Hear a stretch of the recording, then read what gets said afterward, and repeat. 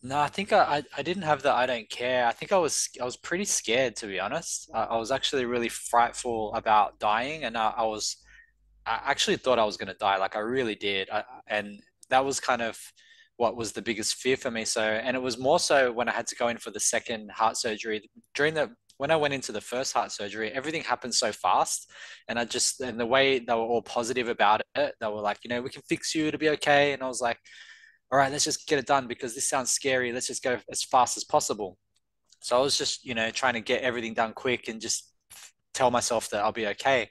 But then after I'd recovered for 3 months, and then to get another call for them to say, we need to come back and do this surgery again, that's when I thought, okay, this is going to be some ongoing bullshit that's going to be a problem for me. And then I remember that after that phone call, and I'd actually gone back to work for one day as well. It was my first day back to work after 3 months, and I came home that afternoon to the call. And so I remember when that happened, I was just shocked. I felt so scared and fearful. I thought I got to go do this whole surgery again. I got to go under general anesthetic. They're going to go into my heart. Like I'm not going to make it.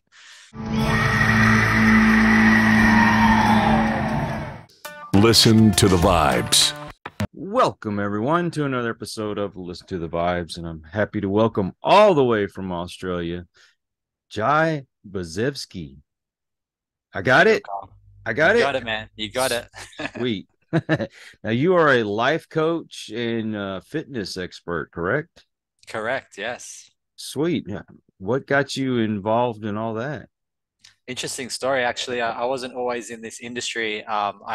When I left high school, I got into the IT industry. I finished school in 1998, so that was right at the beginning of that IT boom, particularly in Sydney, Australia.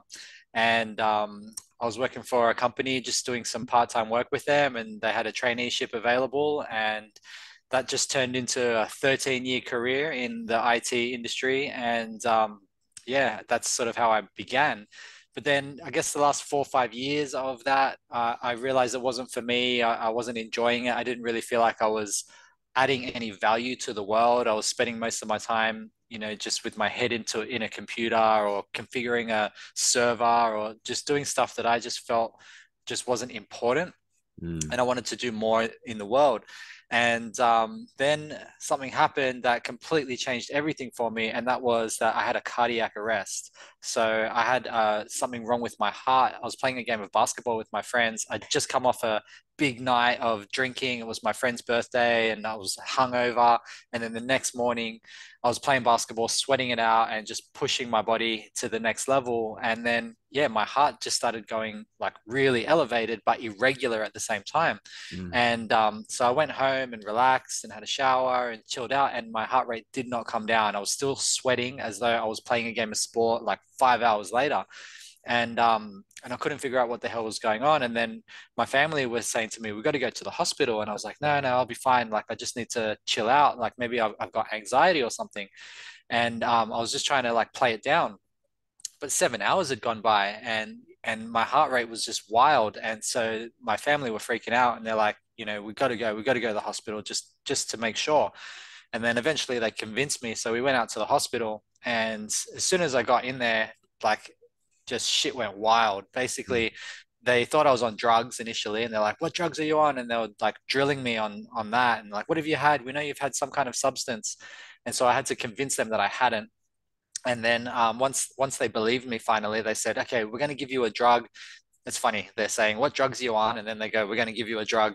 Um, they say, "We're going to give you a drug to stop your heart, and it'll restart your heart, and the arrhythmia issue will go away." And then I said, "Okay, let's go." Because I was at this point, I was getting very anxious. And so they gave me this drug. It was via injection. And then I just had a complete adverse reaction to it. I fell into a coma. That's the last thing I remember. Oh, So man. I was in a non-responsive coma. They put a ventilator in my throat, and that lasted for 8 minutes. Meanwhile, my heart rate is just climbing and climbing. So after the 8 minutes, I went into a cardiac arrest. I flatlined. I was clinically dead for 3 minutes while they were trying to paddle me back to life with the defibrillator. And eventually, on the second defibrillation, they got me back. And I remember jumping up at that moment. and I didn't realize I had this ventilator in my throat. So I just had this feeling that I was just projectile vomiting everywhere, but really I was just choking on this damn thing. So my natural instinct was I just grabbed this thing and just ripped it out. And they all lost their shit because they thought that I'd torn my trachea or something. And so they were freaking out about that. So they pushed me back down onto the bed and they got the x-ray blanket and they were x-raying my chest to see if I'd done any damage from ripping this ventilator out. And then in that moment, I remember just checking in with myself and I remember asking myself, is my heart doing that weird thing? And it wasn't. And then so as soon as I realized that it wasn't, I was like, I'm okay now. So I just kind of relaxed. And I just remember being the most exhausted I've ever felt. And I don't know if it was from being shocked or just the whole process, but I was completely exhausted. I could barely open my eyes.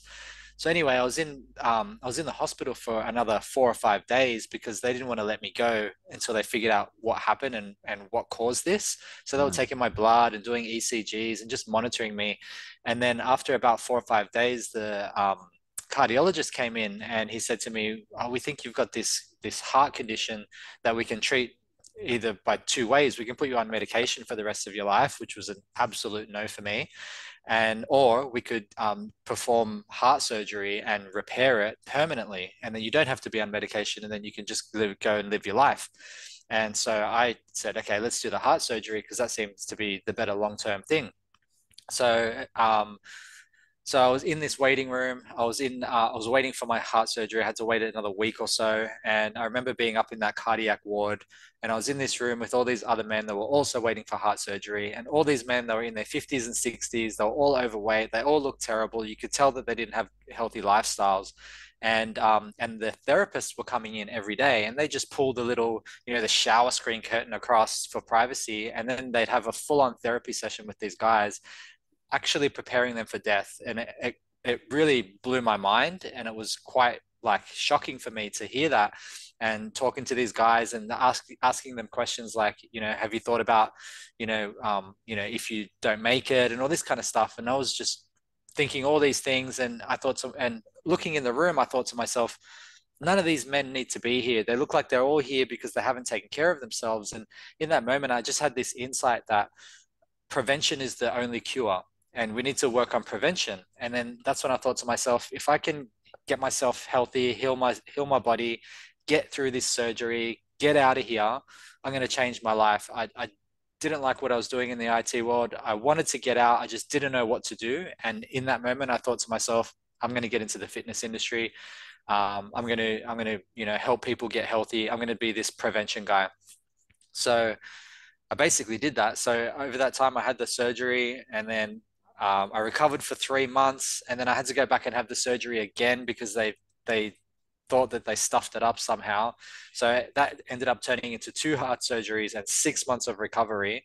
But then once I got through all that, and that was really my lowest point because I actually thought I was going to die. Like I legit thought that I was not meant to be alive at that point. I was only 27 years old. I'm 43 this year. So that was back in 2008.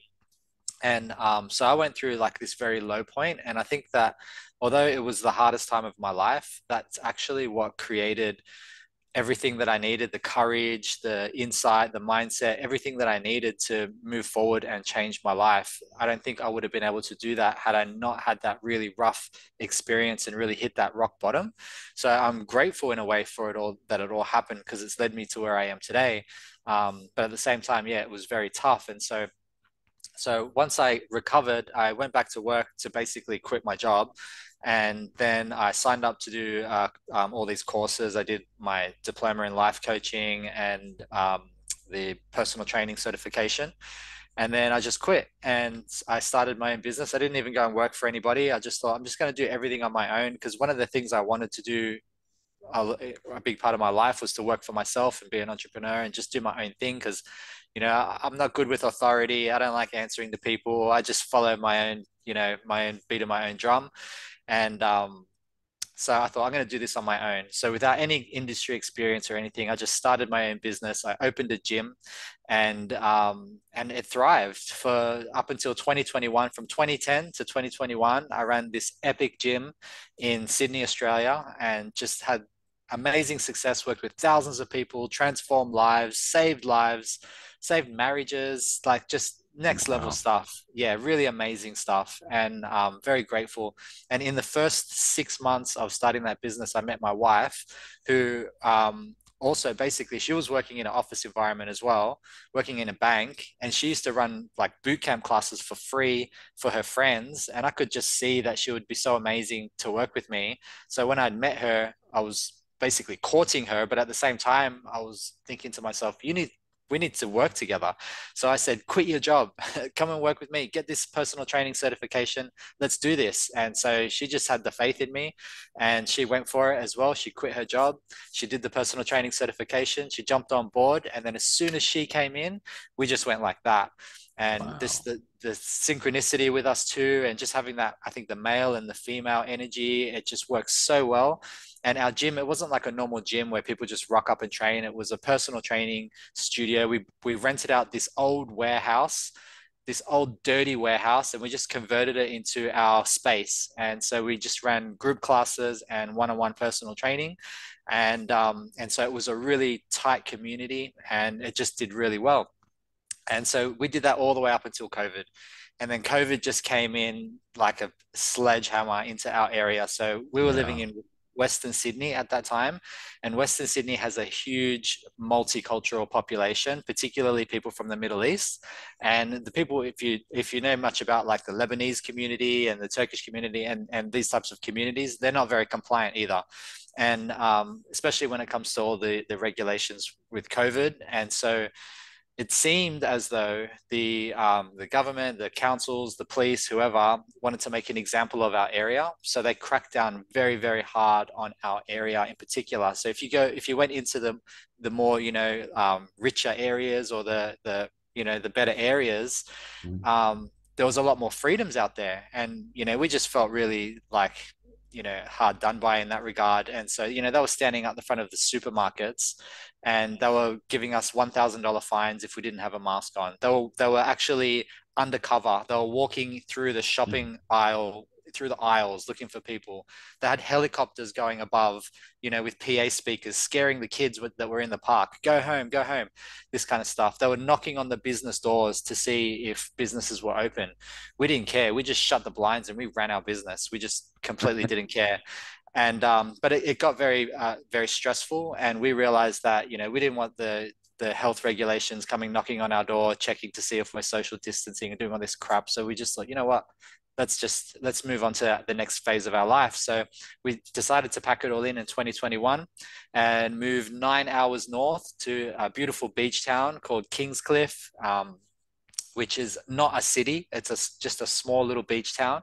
And we moved our business to online. So we've been doing online coaching and training for the last sort of year, and just loving our life. The beach is across the road. We've got an awesome routine, and now we're helping. We can actually help even more people because there's no limitation to our little demographic area. We can help people from all over the world. So we've got clients in Canada, clients in US, clients all over Australia, and it's just been fantastic. Wow, that's an incredible story, man. Yeah, I know that feeling with the heart problems. yeah, If you don't mind, I'd like to kind of share with you what happened to me because it yeah. seems like everything about our lives is almost 10 years apart for everything. Wow. Because I graduated in '89 Right. and I'll be 53 this year. Yeah. And I had my heart attack when I was 36.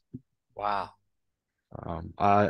I started drinking and doing drugs when I was about 12, and just it got worse and worse as the years went on. I was a pretty hard drinker, and I didn't care.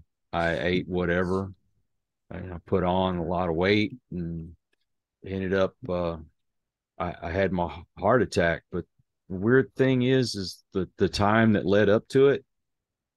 It was about 2 weeks before I noticed that I was starting to get these headaches, and I'd stopped drinking for a little bit because I didn't like to drink while I had a headache, and I noticed that the headaches would go away, and then I'd drink a beer, and then headaches would come back. So like, well, maybe it's just the beer. So I quit drinking for a little bit. And then I just noticed that I was getting really, really tired. I'm just almost lethargic. And I worked this weird shift. They would have one crew that would come in the afternoon and work until late in the evening. So my shift was 3 to 11.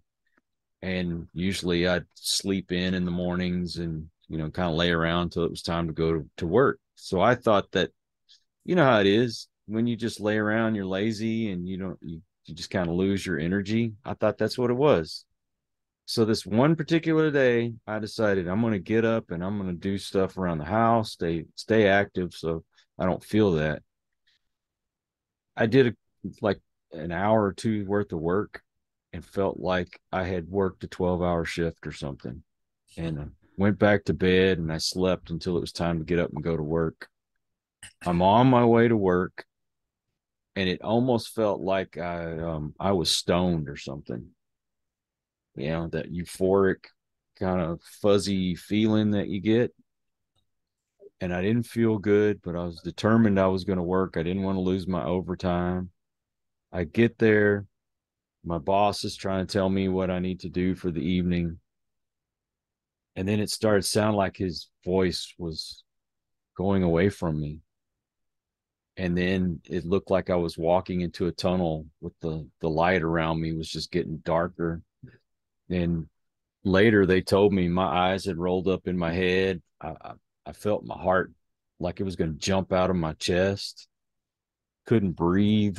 I'm sitting there going, you know, and luckily the EMS is like right next door to us. So they rushed in and sure enough, I was having a heart attack right there. They gave me the nitroglycerin, the whole 9 yards. And to make a long story short, I get to the hospital, they run tests on me. My blood sugar was over 600. My triglycerides were 1500 and my oh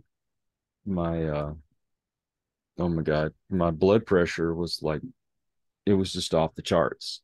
The Yeah. doctor even looked at me and says, "I don't know how you're still alive." Wow. And so it I thought that was it, but for me, I was like I didn't care. I just feel like life wasn't going good anyway, so let me go.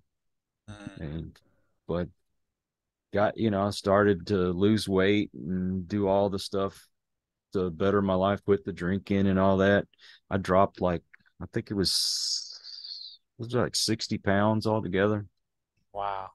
And but I mean, did you just feel scared? I don't want this, or were you like me and just like I just don't care? No, I think I didn't have the I don't care. I think I was pretty scared to be honest. I was actually really frightful about dying, and I actually thought I was going to die. Like I really did. And that was kind of what was the biggest fear for me. So, and it was more so when I had to go in for the second heart surgery. When I went into the first heart surgery, everything happened so fast. And the way they were all positive about it, they were like, we can fix you, it'll be okay. And I was like, all right, let's just get it done because this sounds scary. Let's just go as fast as possible.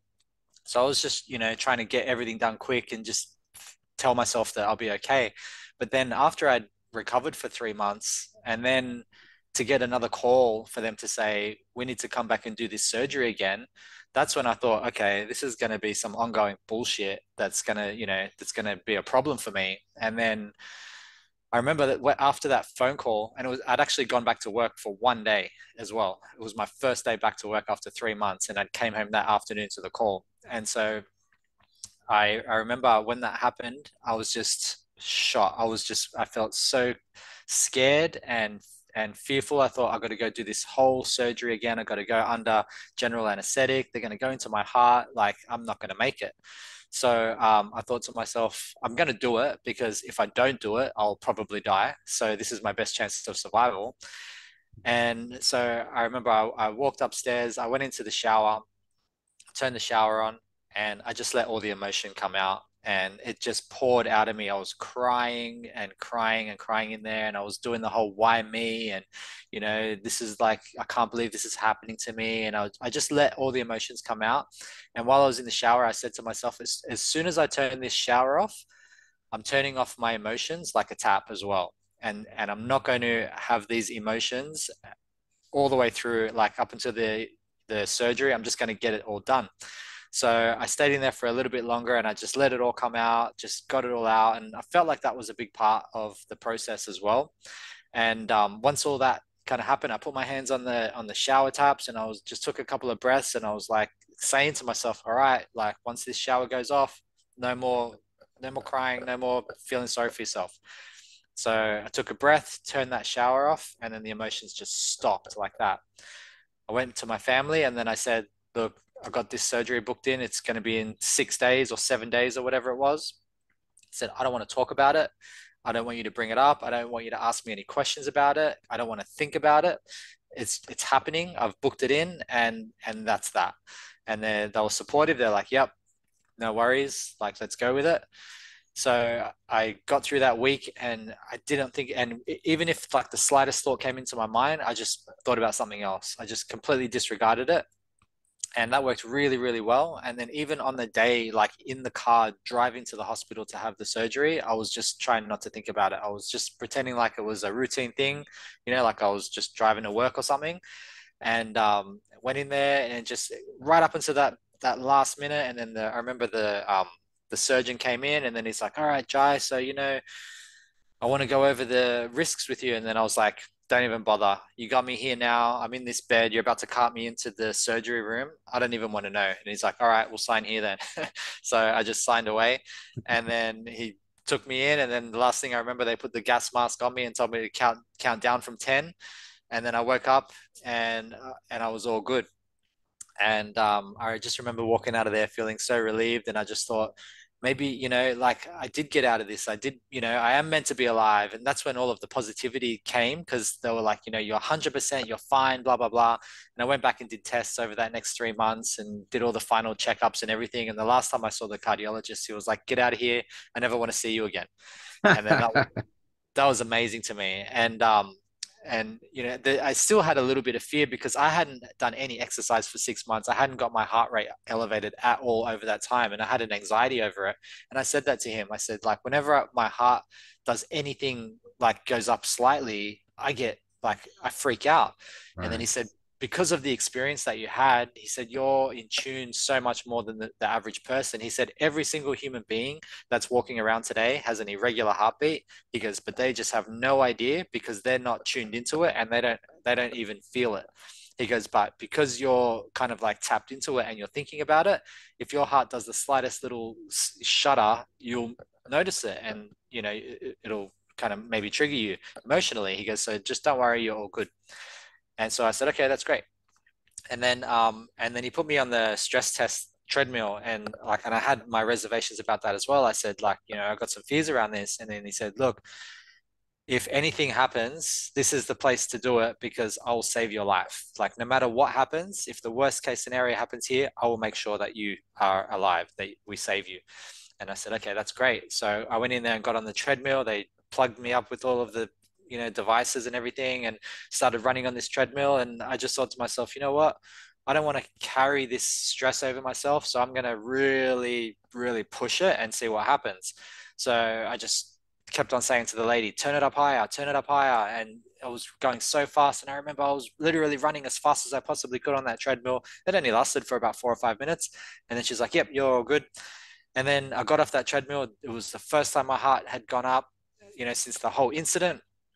And it came down like normal. Everything felt normal. Everything felt great. I felt good. I, had that little workout. And yeah, and then they checked me out of there. And so after that, like I felt really, really positive. And that's when my mind switched to like, all right, let's like really strengthen your heart now. Let's strengthen your body. And that's when I started to research the nutrition side of things. I remember Googling like how to have a strong heart, like literally, and everything came back to go running, do running and this type of cardiovascular exercise. So I logged into I looked up what the local half marathons were in the area, and there was a half marathon that was 3 months away. So I just signed up for it. And I'd never done that before. I'd only ever run like 3 kilometers in my whole life. And but I thought, nah, I'm just going to do this. So I signed up for that, for the accountability. And then that made me just go out and start running every single morning. So I'd wake up at 6 a.m. and I just hit the pavement and I just go and run. And it just got further and further and further every day, and led myself into that half marathon, got that half marathon done. And then by that time, I just thought to myself, well, if I can run a half marathon, then my heart's stronger than most people. And it just went from there. And then the nutrition as well. I lost a lot of weight over that time. I went in when it all happened originally, I was about 93, 94 kilos, which is probably like over 200 pounds. And then when I came out of it, I was about 76, 77, which is, like 180. So maybe I lost like 20, 30 pounds over that time, Mm-hmm. and just felt amazing. And so yeah, so I was really, really adamant to survive. I wasn't in that mindset that you were in, that was like, fuck it, like let's just die sort of thing. So yeah, I imagine that was very tough for you to have that feeling and go through that and just think that you didn't want to live. Yeah, I was going through a real rough patch in my life. Um, you know, there was something that was going on. I could feel it, like with my first wife. And when I was in the hospital, the whole time I was in there, she didn't come to visit me once. Shit. And she kept telling me, "Oh, well, I have to work." And I'm thinking, you don't think that your job would understand that your husband just had a heart attack and he's in the hospital? Come check on him. Mm, Oh, but she was telling me she was training to be a manager, and that she had to stay with the program. And when I got out of the hospital and started getting better, I found out that she was dating a younger man, and she ended up leaving me for him. And my self-esteem was just, you know, yeah. she'd tell the kids all kinds of stuff about me. And I couldn't stand a dirty house. And so I'd go and I'd clean, and within an hour or so, it looked like I never touched it. And she would literally tell my kids to mess the place up after I cleaned it. Yeah, right. So I just felt like, why am I even here? You know? Yeah, And it took me, when her leaving me was actually the best thing that ever happened to me, for sure. because I got to know myself again and enjoy the things that I love. And you know how it is when you're with someone, you kind of lose yourself. Mm, Well, I had totally lost who I was. Basically, all I was a drunk. And then when I got away from the alcohol and the drugs, and my head cleared up, and all of a sudden life started looking so much different. And then I met my wife that I have now. We've been together 8 years, and she's encouraged me to get back on my spiritual path. And she's encouraged me to chase my dreams, which I never got that before. And the one thing that kind of knocked us down, but hasn't stopped me. And I was going to ask you about, do you help people that are at all kinds of levels of their fitness? mm. Yeah, Because, oh, I'm sorry. Go ahead. yeah, definitely. So something that was big for me was getting people to start from the foundation, from zero. And Mm-hmm. so the name of my business is SQ1 Fitness. So it's kind of a play on words to start from square one. But it also was a very profound dream that happened not long after that whole experience with the near-death experience. And it was that I was in this room, and it had no walls, no ceiling, no floor. Everything was just pure white light. And there was groups of people around the area, and I was in my little group. And for each group, there was one person that was trying to solve a puzzle, and it appeared to me that it was their puzzle of their life that they were trying to decode. Mhm. And I was that person that was trying to decode mine. And the puzzles were just these tiles, these square tiles. And it was almost like a crossword type thing. And so you had to try and figure out like where the I guess the tile was that had the answer. And so I could see where I'd walked because the tiles were blue where I'd walked and they were white where I hadn't.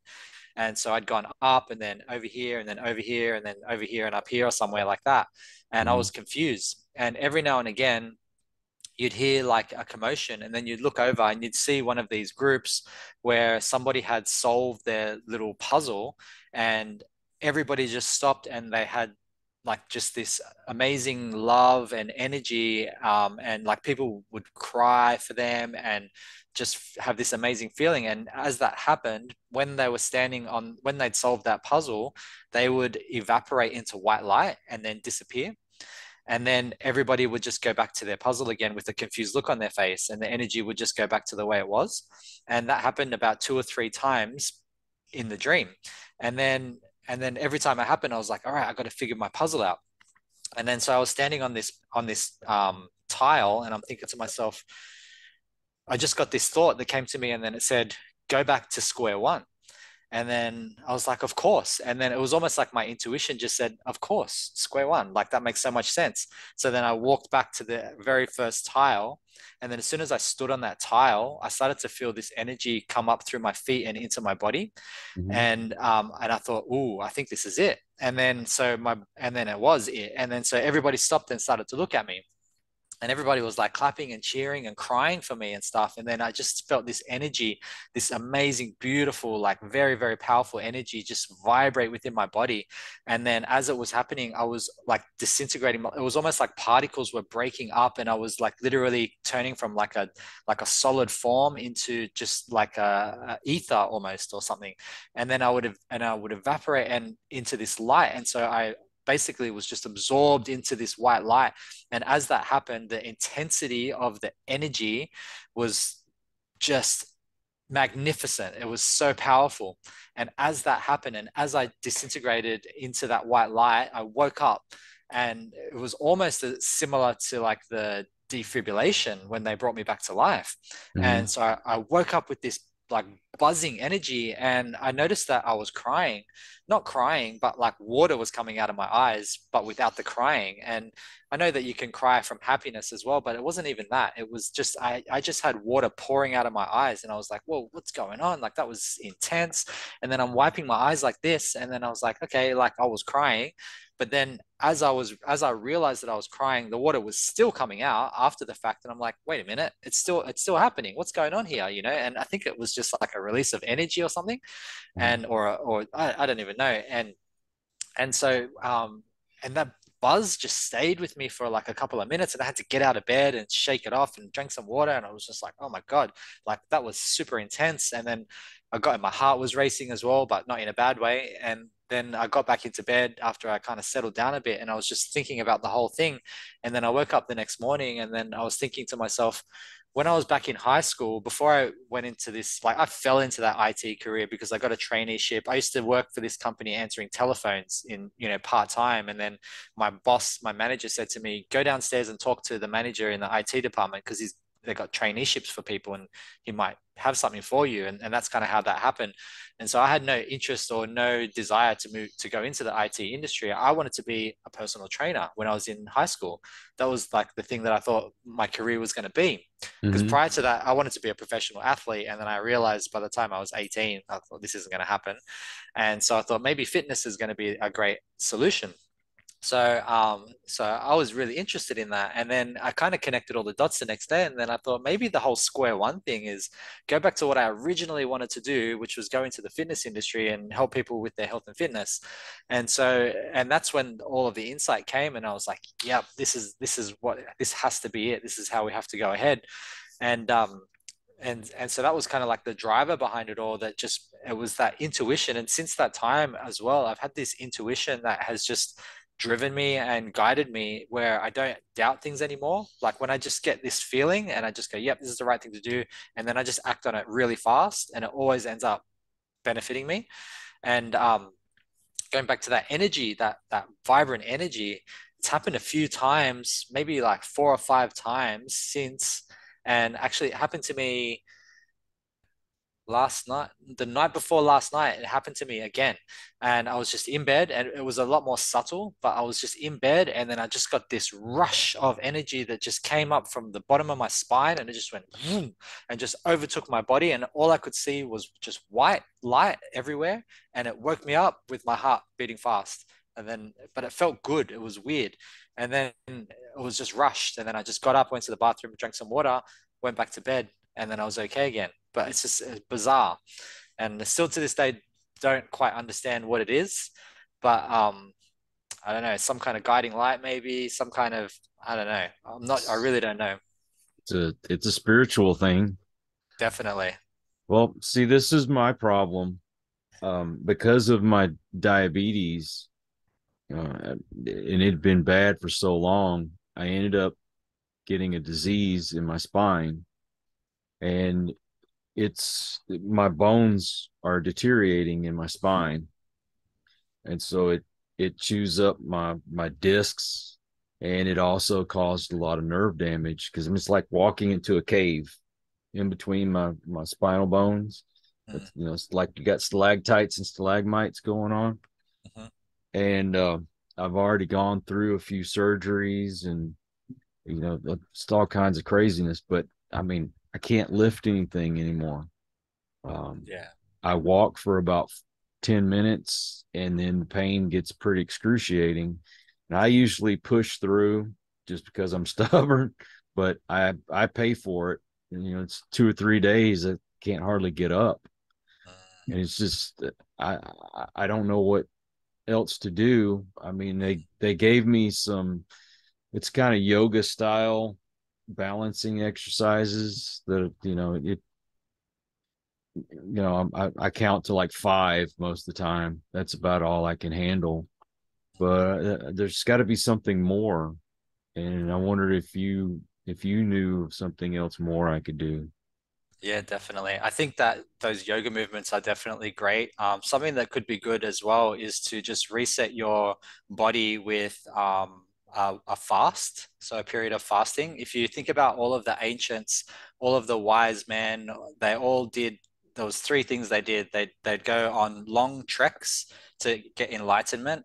They'd do Mhm. long fasts to get enlightenment as well, and then they'd sit in silence as well.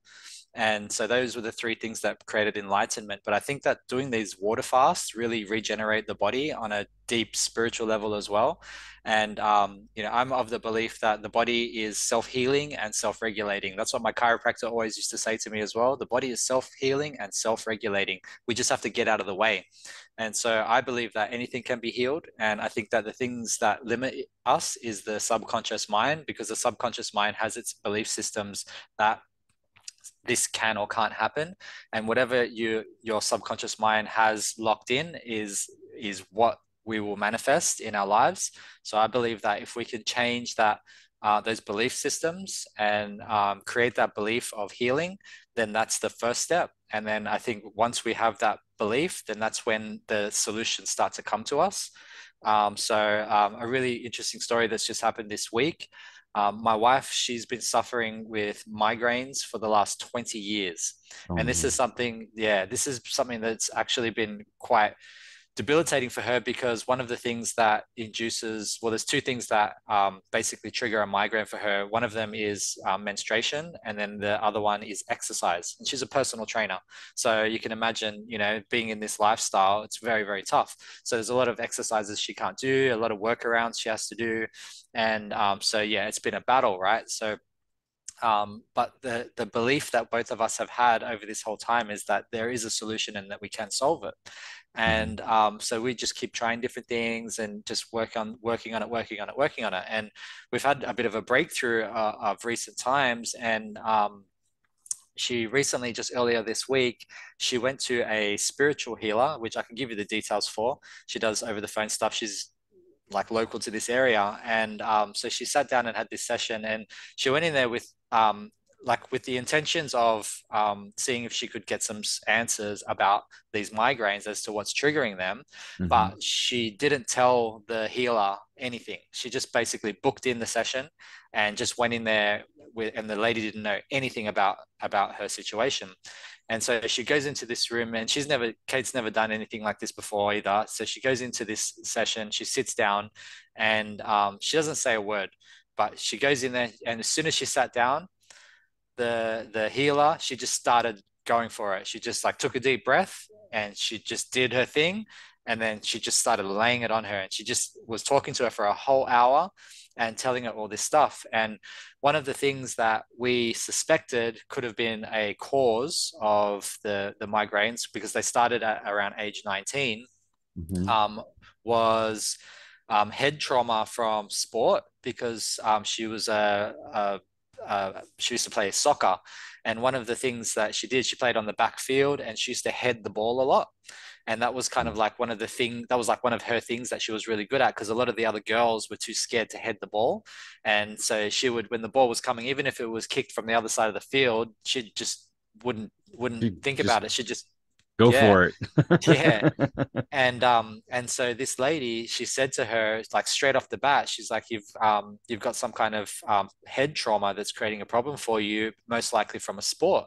And then so when Kate explained that, she used to head the ball a lot in soccer and played for like her whole life basically. And as soon as Kate said that to the lady, she goes, "That's it." She goes, "That's the problem."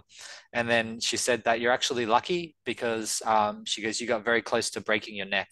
And it could have been way worse, and you've done a really great job of working around it and all this kind of stuff. And then she talked about like an energy block that she has at the bottom of her like around her solar plexus, and just all of this really amazing information, and told her that she should see an osteopath. That would be the like the way sort of thing. And we've been playing with some supplements as well, which have really helped, like some magnesium, high dose of magnesium, which has made a difference as well. So we're kind of making these little breakthroughs, and she's starting to feel really good about it.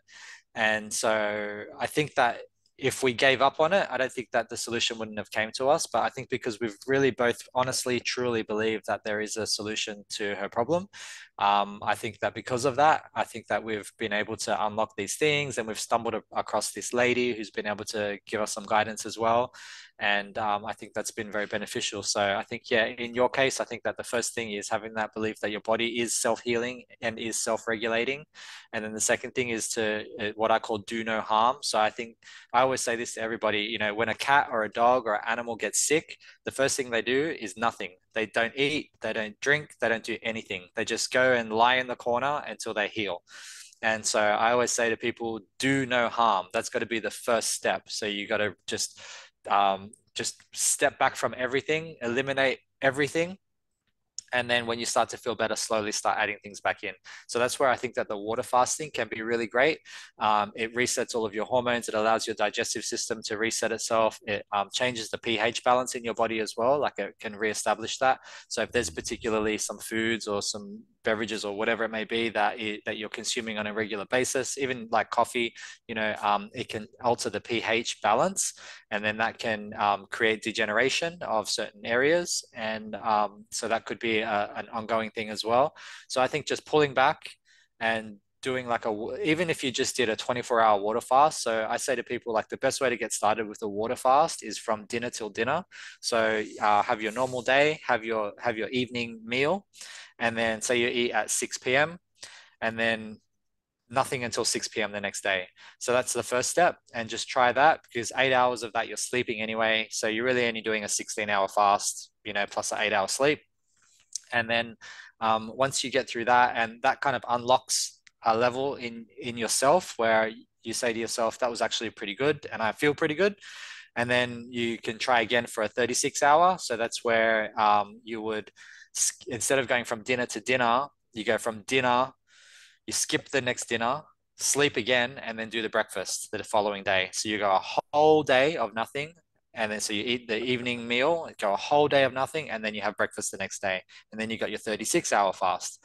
And then you can just kind of start to increase it like that. And you can literally go up to 14, 15, 30 days if you want of fasting. And I think this is the fastest way to heal that nobody wants to do. There's a guy that I read his book. His name's Nick Wood. Nick Good. And he was a professional rugby league player in the UK. And his dad and his brother both died of cancer. And it was very, very rapid. When they found out about it, it just came on really fast and it killed them very fast. And Mm. then the same thing happened to him. He got cancer and he was diagnosed, I think, when he was in his early 30s. And they said to him, it was such a late stage at that point that they told him that he had 3 months to live. And so he just did not accept it. He went out to the jungle somewhere, like in Indonesia or something like that, and he went on a fruit diet, a raw food diet. Basically, he did water fasting as well, and so for 3 months he just had water and fruit and vegetables, I assume, but just nothing cooked, just all raw food, and probably took plant medicine and stuff as well, and he healed himself. And it's been, that was like 30 years ago, and now he's a healer and he's a health practitioner, and Oh. he's a great spiritual guide, and teaches nutrition and just teaches how to heal the body. And just the experience that he had is so I think motivating, because he was literally told you got 3 months to live, and he Mm. just turned it around, and now he surfs and he's got this amazing body. He's, got six pack abs, and he's in his like mid 50s now, approaching 60 years old, and just looks amazing. Long hair, tan skin, just incredible. And so I really believe that it doesn't matter what your conditions are. I believe that you can heal it, you can turn it all around, and I think it just comes down to finding the right practice. And sometimes, a spiritual guide, a medium or a psychic healer or someone like that, Yeah. can really just put you on the right direction, and just say, look, just look into these areas here, and then I think that can kind of trigger it. But yeah, I think the first step, square one, is the belief, going back to the belief and knowing that you can heal. I think that we have this power that we don't tap into, which is our subconscious mind. So there's some great teachings that you probably enjoy. His name's Neville Goddard. I'm not sure if you're familiar, but he's on YouTube. And Mhm. this guy's from like the 1900s. I think he was born literally in 1900, and I think he died in the 1940s or 50s or something. But he's got all these lectures, and he's not a religious guy, but he talks a lot about the Bible in terms of translating it. And what his belief is that it's a lot about manifestation. And he Mm. says that the whole story of Jesus Christ and just God in general, it is our subconscious. And he said it's in everybody. He says that your subconscious mind is God. And your conscious mind doesn't understand that. And when your conscious mind can understand that, then you can go into your subconscious mind, and then you can assume what you want. And then that's when it is given to you. And so he says, like, I just assume everything. And he has all these amazing stories, like, and just little simple things as well as big, great things. But just one of the simple stories that he shared was, he was living in New York City, and there was this Broadway show, and this was like in the 20s or 30s or something. There was this Broadway show that was super popular, and it gets sold out in the first hour. And his brother came visiting from out of town, his brother and his partner or whatever, and they said, "Oh, we'd love to go to a Broadway theater show and see this particular show." But it's probably sold out. And then so Neville was like, no, don't worry, we'll go. I'll make sure we got tickets right at the front. Mm. And they're like, oh, it's not going to happen. It's not going to happen. And then he's like, no, we'll go. And so he left it literally he didn't even buy the tickets. He didn't even bother. He just went on the day of the show in line to go and buy the tickets like an hour before the show started. And even the sign said sold out and everything. And he's like, don't worry, it's fine. So they were in this line, this big log line, waiting to get to the thing, to the cashier or whatever. And they get to the front cashier, and then just as he was about to step up to the cashier, this man just cut in front of him, and said, and basically just pushed in and bought and ordered two tickets to some show or whatever, and like some random show. And so the cashier served him, and it was meant to be $40. And instead of the guy giving two $20 bills, he gave two $1 bills. And I don't know if it was trying to scam him or if it was an accident or whatever. But Neville noticed that it was that what he'd done. And then the cashier looked at it at the last minute, and the guy had already taken his tickets and walked off. And then just as the guy was looking at the money, Neville called out to the guy and he's like, hey, mister, hey. He's like, he goes, you gave him two ones. He goes, you meant to give him two 20s. And then the guy like just stopped, and then he walked back and he actually gave the guy two 20s. So that's why I wasn't sure if it was an accident or not. But either way, he sorted it out. And so the cashier realized that Neville helped him. And so then Neville went up to the thing, and he's like, "Oh, what can I do for you?" And then he's like, "Oh, I'd like four tickets to so and so." And then he's like, I've got some special ones just for you. And then he went and opened up a drawer and he pulled out an envelope and he goes, oh, we saved these a couple of seats at the front row for celebrities and, politicians and stuff like that. He's like, here you go, and gave them to him. And like he said that leading into it, that the whole time he just assumed that he would get the front row tickets. And so what he does, he has this process where he just sits down and he visualizes it. So he just goes through his mind where he goes there, he lines up, he pays for it, he gets the tickets, he gets the seats that he wants, and everything just happens the way he wants it to happen. And he just has the assumption, and he goes into the feeling of assuming that that's how it's all going to play out. And then once he connects the feeling and the visualization together, then he just lets it go and he doesn't worry about it anymore. And he says that's the process, and it's easier said than done. It takes a bit of practice, and it's something that I work on and I try to do in my life all the time. And he just somehow has managed to master it, and he teaches it and he does all these lectures. And what he does is when he was doing his lectures, the way he would convince people, because people would be very skeptical, and he'd be like, okay, he goes, so I want you to try a little experiment. He goes, when you go home tonight, he goes, for the next 7 days, when you go to bed, I want you to lie down, close your eyes, and I want you to visualize climbing a ladder. And he goes, that's all you got to do. He goes, you just got to climb up a ladder. He goes, just imagine yourself, watch yourself, visualize yourself, feel yourself climbing up a ladder. He said, but in that 7 days, no matter what happens, don't climb a ladder. Like, don't actually climb a ladder in real life. But I want you to visualize it every night. He goes, but no matter what happens, do not climb a ladder. And then he goes, and within the 7 days, if you find yourself up a ladder, come to my seminar. And so these people do it, and then they don't even think about it. And then, they go over to their friend's house or whatever, and, their friends saying, oh, hey, can you just help me fix this thing? And next thing you know, they're up a ladder and they're like, oh, I wasn't meant to climb a ladder. And so then they go to the seminar and they say, hey, like that worked. That's crazy. This is what happened. And then he always says to them, he goes, well, if you can do something as simple as climbing a ladder, he goes, why can't you make $1 million? Why can't you, heal your body of the illnesses that you have? Why can't you make yourself walk again? All this kind of stuff. And like, that's how he kind of makes believers out of people. And then he goes deeper into the theories of it. So yeah, Neville Goddard is someone who I recommend that I think will be very beneficial as well. I'm gonna Um, check that out. yeah. And I can also pass the details on to you of that's psychic medium that Kate spoke to this week, because I think that she was quite amazing as well. Wow.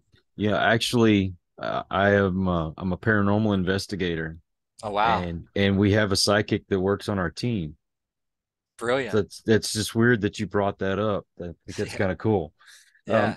so real quick, let's say there's someone out there and they say, "Oh, Jai seems like a real cool guy, but I don't want to do all that exercise stuff, but I need help."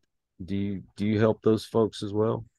Definitely. So I like to work with people who don't know how to get started, who aren't quite sure what to do, and I take them from square one all the way through, and everything is customized to the individual as to what they need. And so for most people, it doesn't start with exercise. It usually just starts with walking. So it's about creating a process, a daily process that empowers you. So I have a morning process that I go through, and that's what I like to start people on. I like to get people to create a morning process where they wake up at a specific time. We have to challenge ourselves in some way, and it doesn't necessarily have to be with heavy weights in a gym.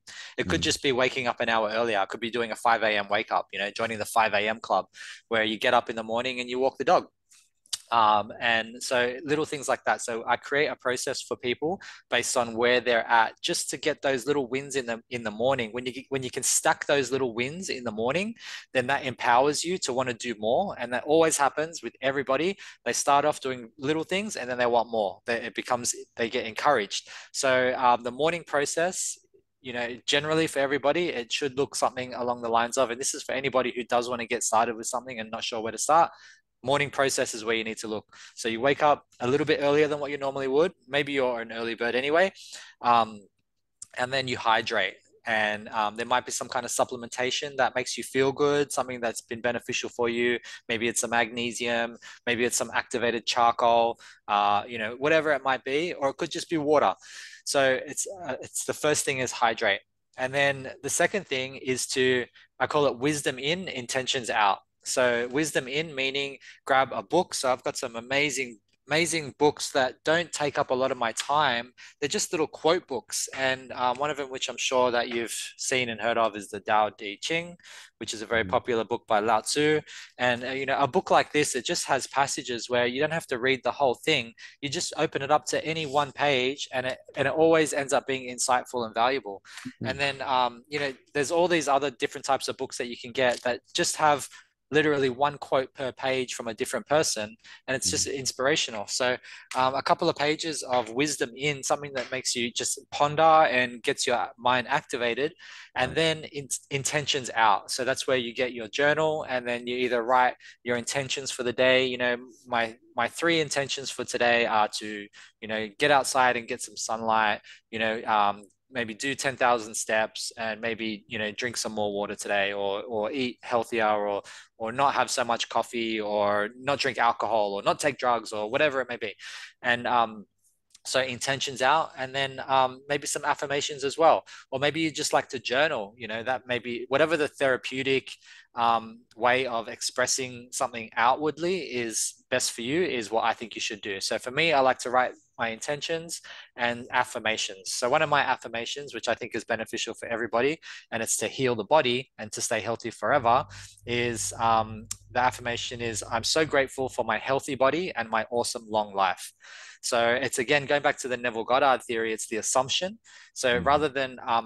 rather than begging for something, I'm assuming something. So rather than saying, "Dear God, please heal me," or "Dear God, please give me," something like health or whatever, I just say, "Thank you. I'm so grateful for my healthy body. I'm so grateful for my long life." And I think that the feeling that you get from being thankful for something is very different to the Yes. feeling of begging and asking for something. Because when you're asking from it, again, the subconscious mind then assumes that it's something that you don't have. So now you're vibrating at a frequency of the lack of the thing that you don't have. And that will actually push you further away from the thing that you want. Even if you don't have that thing, if you don't feel like you have a perfect health and an awesome long life, by saying it and just feeling that, which is hard to not feel it when you say it, then it just changes your frequency. And then that's the healing frequency. So having those affirmations and intentions, I think, are important. And then that's the next stage. And then after that, I have a 60-second, I call it the morning pump. And so this is where you do 60 seconds of a basic body weight exercise that's at your level, not with the intentions of getting stronger and losing weight or anything like that, more to activate your brain, to get the oxygen flowing through your blood so that Mhm. you are empowered. So for me, I do burpees, which is, it's a hard exercise, but for most people, it could just be jumping jacks, or it could be squats, or it could be some push-ups off the bench, just some push-ups off the kitchen table, just something for 60 seconds that's going to get your heart rate elevated, get the oxygen flowing through the blood, and activate those brain cells and get you firing. And that puts you in a positive state, because when you're doing something physical, you can't really be in a negative state while you're physically working your body. You're in an empowered state. Like, nobody gets anxiety while they're running a marathon. So it's about getting that into that state. And then that's the morning process. Once you do that, then you can go on into your work or into the daily activities that you need to do. So that's how I like to start people off. And then, of course, the other thing is diet. Diet is very important. So the best thing to do is to manage it. So I say that you have to manage it in order to be able to control it. And the way to do that is to just figure out what the best calories are for your body based on your height, your age, your weight. You can just type it into a calculator on Google. What's my type in macro calculator, and then it'll just ask you the questions, and then it'll tell you the best calories for you to have on a daily basis are XYZ. So for most people, it's going to be somewhere between 1,500 calories up to maybe 2,400 calories, depending on your height and age and weight.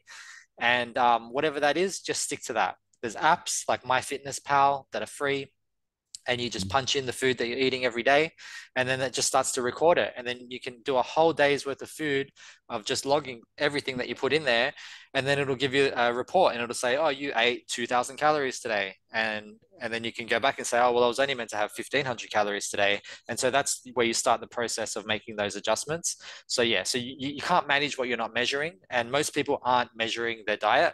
So I think that's a great way to start as well. So measuring those calories, and even if you don't change, even if you're eating the same food, just measure everything out in terms of like, just get an idea of what's going inside your body. And that's the morning process. And then from there, you just refine, refine, refine. And, when you have a coach in your corner and they can kind of steer you in the right direction as to, how to approach it, what are the best things to do, how to move your body right, what foods are going to be beneficial, what supplements are going to be beneficial. It just fast tracks everything.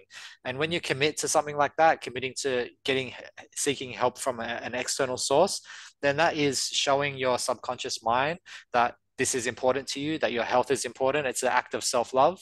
And so I think that's why it's a great thing to be coached, or to, go and, chiropractors, osteopaths, physiotherapy, all of this stuff, personal training. I think it's all a very great way for you to tell yourself that you are worth it.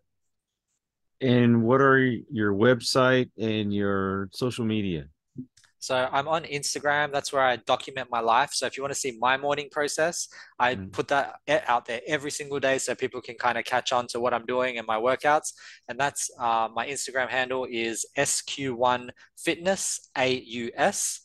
And my website is sq1fitness.com.au, where you can see my programs and you can get in contact with me there. But they're the best two places to kind of see what's going on with my life and what I can offer for people. Thank you so much for your time. And when I get to Australia, I'm going to look you up. 100%, dude. That would be awesome. But yeah, and I also want to thank all of you out there. If you are new to the channel, please hit that subscribe button. I'd love to see you come back. From my regulars, I appreciate y'all because you make it possible for me to do this. So until the next one, everyone, please take care. Be kind to one another. God bless and peace. We hope you enjoyed this episode of Listen to the Vibes. You can catch us on Buzzsprout or wherever you listen to your favorite podcasts, and on YouTube. Follow us on Facebook at The Vibes Broadcast Network